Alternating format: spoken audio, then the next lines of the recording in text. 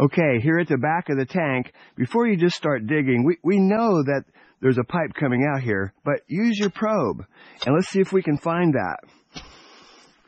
We'll find the back of the tank.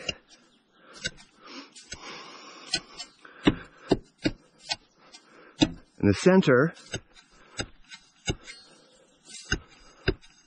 You hear it?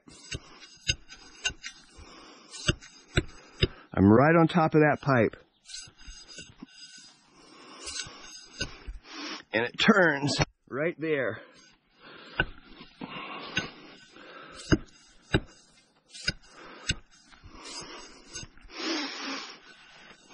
And you can see there's nothing there. There's nothing there. Let's go back.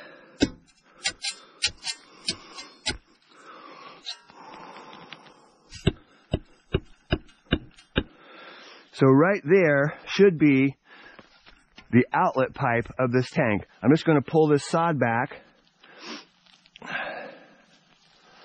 And let's dig that up and see what's going on right there.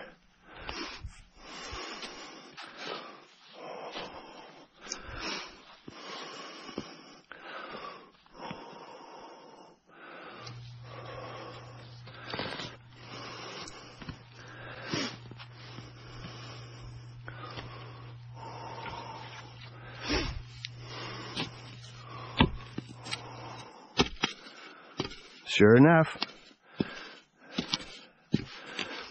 Can you see it? See that pipe? They've got corrugated pipe. That's from my probe, not a big deal.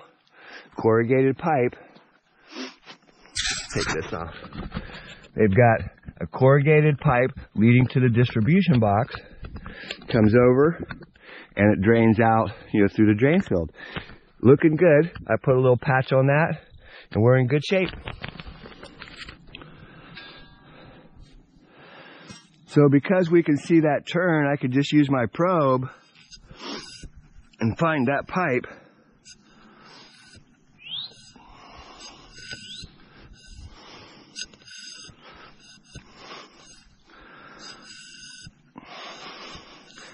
Looking good. Let's dig it up right here and see what's going on.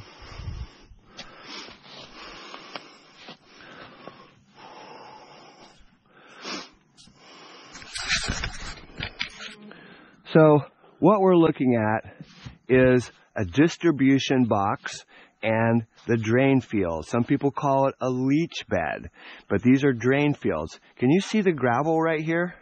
Let me put the shovel in here and let's take a look. Can you hear that gravel? You see that gravel?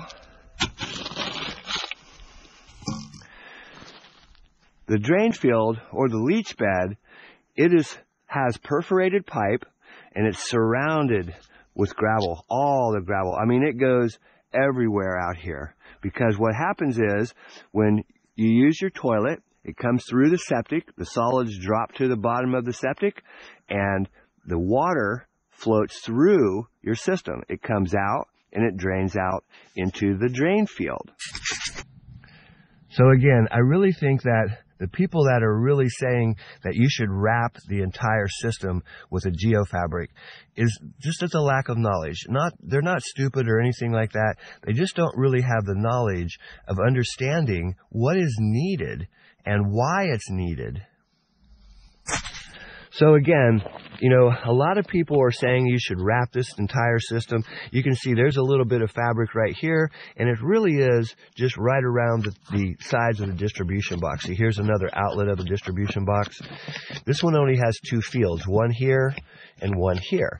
But there's actually a whole bunch of these knockouts. You could put several fields onto this one system. But the controversy, why do people say you should wrap that gravel? Or some people like me say you don't need to. Well, I say you should wrap it in Florida because of the sand. okay?